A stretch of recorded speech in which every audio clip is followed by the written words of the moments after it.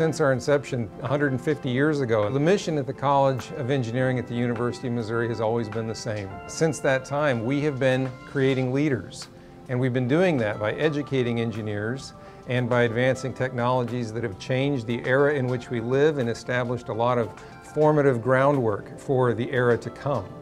We're working in areas that have to do with location sciences, big data, data analytics. Those techniques we're applying to very specialized fields, some of them actually in secured areas for the Department of Defense. We're also doing work here in the area of material synthesis and design using artificial intelligence, in areas of cybersecurity, and working also in precision health.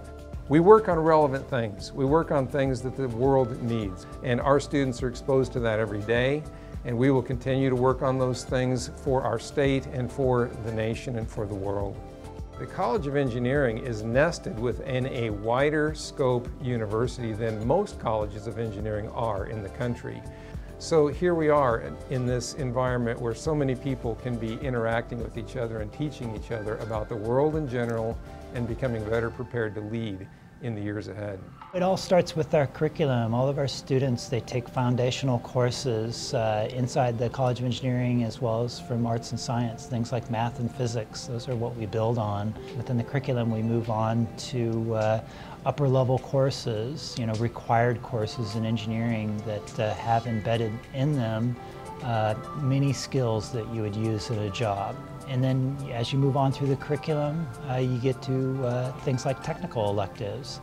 And that's going to be more specialized, maybe closer to your particular career path. Those are the courses where you get into the real world problems, oftentimes practical experiences, maybe there's labs involved.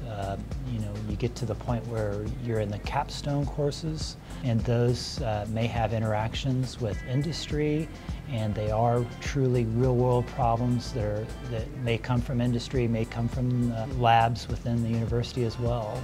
And work in a team environment. That's going to be very similar to what many of our students will go into as they get jobs after graduation. Some things I'm really excited about is using my coursework, just knowing about computer theory and algorithms, and using that for my internship and into the industry.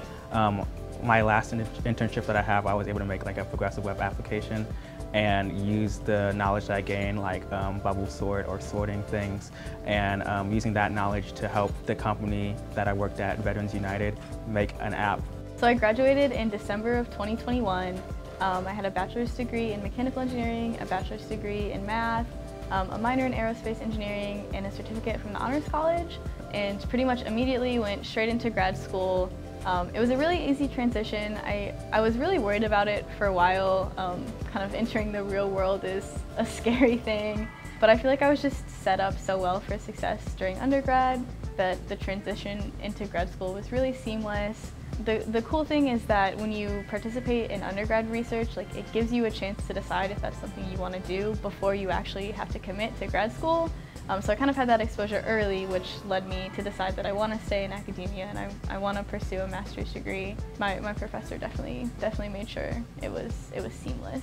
My favorite part of being in the College of Engineering is the people that are here, just through student orgs and research and internships and E-Week and all that kind of stuff. I've met a lot of people, a lot of faculty, staff, students, all people that have helped me get to where I am today, which is really cool. Formed a lot of good connections with peers and made a lot of lifelong friends, which is really awesome.